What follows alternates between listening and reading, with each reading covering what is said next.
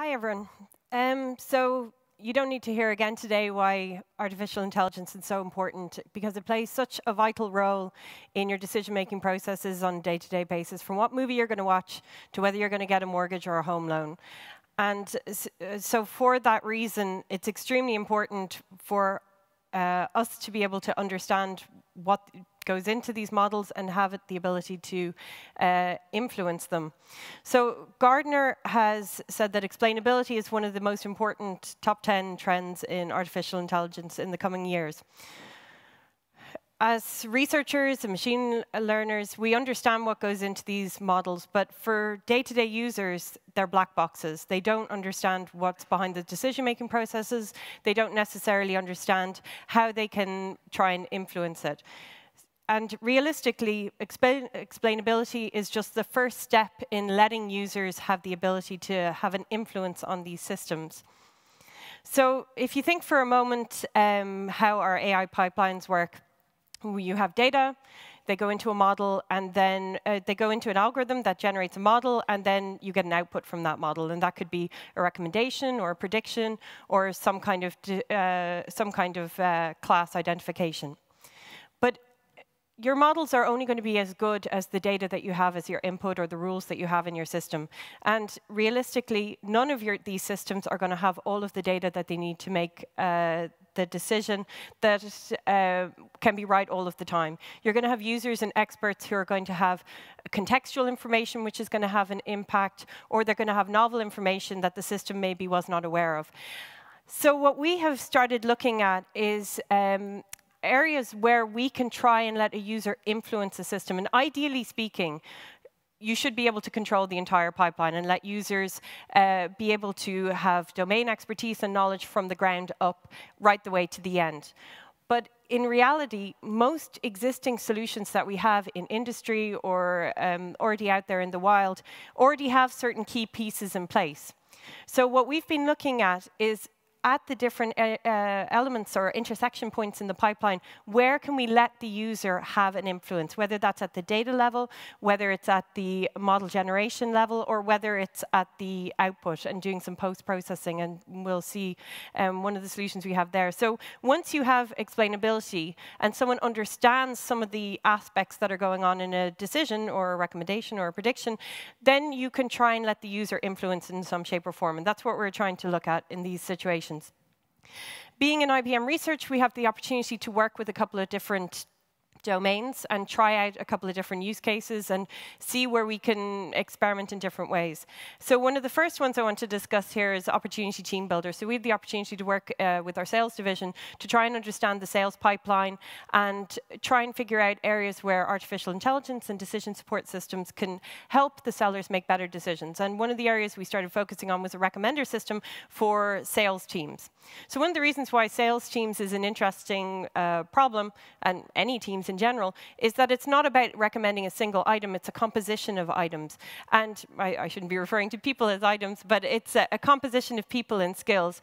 And so I like this chart here because it shows one of the nice trade-offs that needs to happen when it comes to putting people together to work together.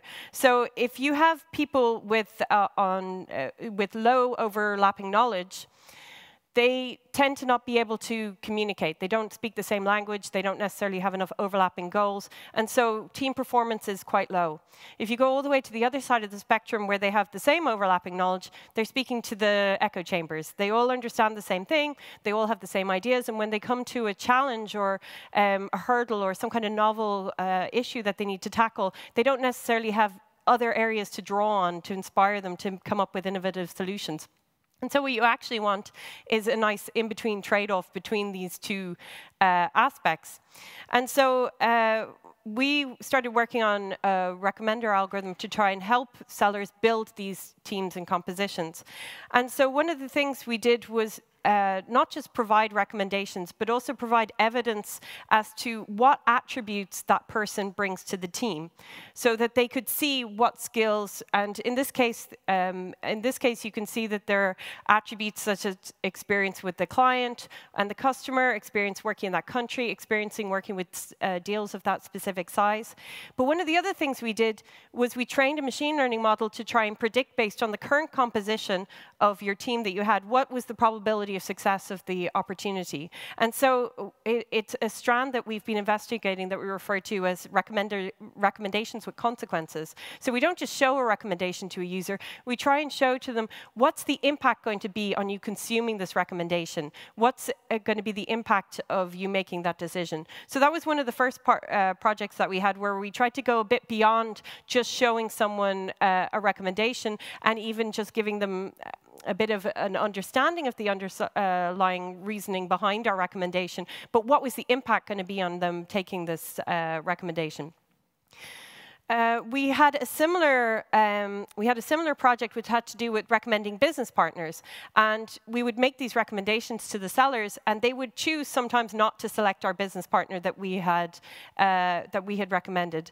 And so we had to build in this feedback loop to understand, why is it that you didn't consume this recommendation? Because according to our data, according to our nice view of the world, where we think we have this nice complete view, we think that these are the best people who are going to be good for your deal. But the sellers had real-world information that was beyond our knowledge, and our system was never going to be able to know it, because it would be things like, this customer met this business partner at the conference, and they're the ones who the client wants to work with. And so it's knowledge outside of the scope of our data that we had access to.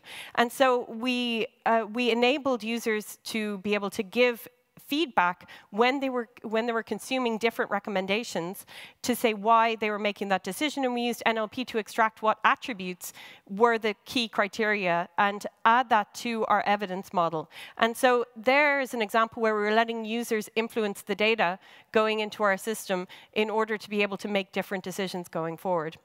And this actually was responsible for what's called a Stevie Award in Innovation for Sales that we won at the beginning of last year. So the other project we started working on was trying to, again, go in the area of recommender systems, but we wanted to push this notion of interacting with the recommendations even further. And we had the opportunity to work with one of our product teams who does career recommendations for inside the industry. And so we decided this was an excellent avenue for exploring the notion of interactive recommendations. And there were a couple of reasons for this. One of the reasons why people don't always want to interact with recommender systems is because it's not worth their time. If it's just picking a movie, there's a low cost of getting it wrong. You know, you've wasted 2 hours and you can just stop it midway through. Your career is extremely important, and you're going to invest the time to understanding. So when we were trying to figure out how to captivate people and get their information into the system, this was definitely a problem area that we felt users would be able to interact with.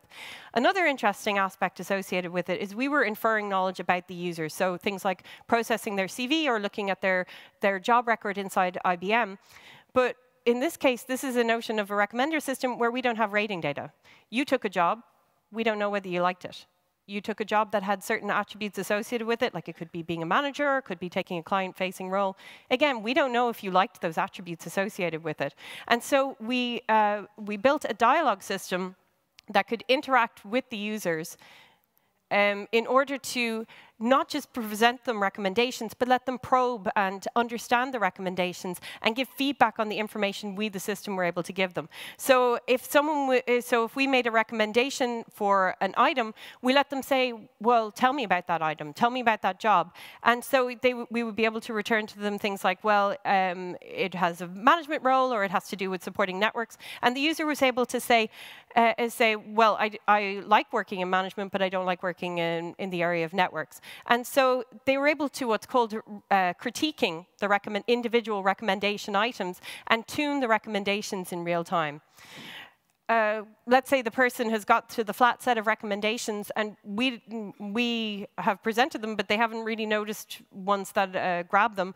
We also did the notion of preference elicitation. So, well, we know we have these other items that we could show you, But if you could answer these particular questions, we'll be able to get to the answer quicker for you. So we would auto-generate these preference elicitation questions that would divide the data in the most telling way to get you to hopefully a more appropriate recommendation. And then finally, we would let them ask, why did you recommend this role to me? And we would be able to surface to them the attributes that we understood about them, because again, we're inferring. We're inferring from their job roles, we're inferring from their CVs what we think we know about the user, but we could be wrong. And so we tell them, well, you have this kind of history, you have this kind of relationship with the job that we're recommending to you, and we give the user the opportunity to correct those assumptions and tune the information that comes back to them. One of the things I want to point out is when we first started this project, we built a recommender system with with an understanding that we could control the entire pipeline that I showed you at the beginning.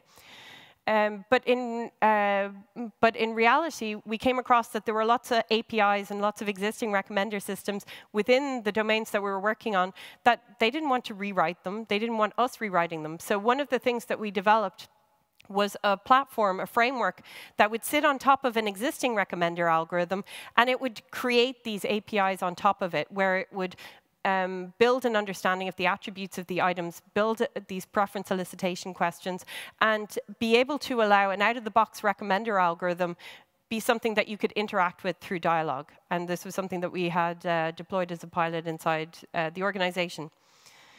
And then the final piece I want to mention, which is very much a work in progress, we talked about being able to modify the data that goes into our system, and we talked about being able to do a step that works at a layer above the output to allow and bring this interactive layer into it.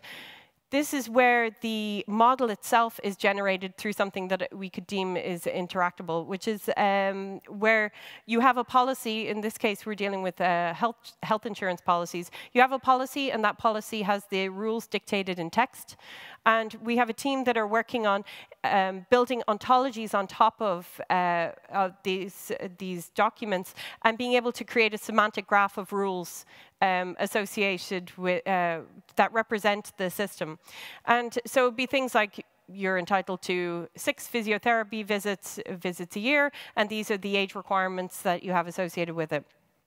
If you change the document, because this is an example where machine learning algorithms would have a big problem associated with it. You historically have your data saying, if this person has this criteria, if this is the history associated with it, they're approved to consume this resource. The problem is something like health insurance policies is going to change potentially on a yearly basis. And so you can't wait for your machine learning algorithm to catch up. You need to have a mechanism to be able to change it and take these business rules as they arise. And so here the model is driven directly from text. And so then they build a Markov logic network on top of it, and are able to not only infer whether the claim should be supported or not, but also provide an explanation tree as to what clauses and what aspects of the policy are being triggered to make that decision, and giving the supporting information. And once again, you can give the explanations associated with why this decision is being made. You can allow for correction if there's been mistakes made, and this is something that's work in progress. And so finally, I just want to thank my collaborators. So I have a great team that I work with there, and I just want to thank them on these projects that I showed you today. So this is just a taste of some of the pieces that we've been working on, where we really are trying to look at the different pipeline stages of the AI process and understand where a user can bring influence to the process. And thank you.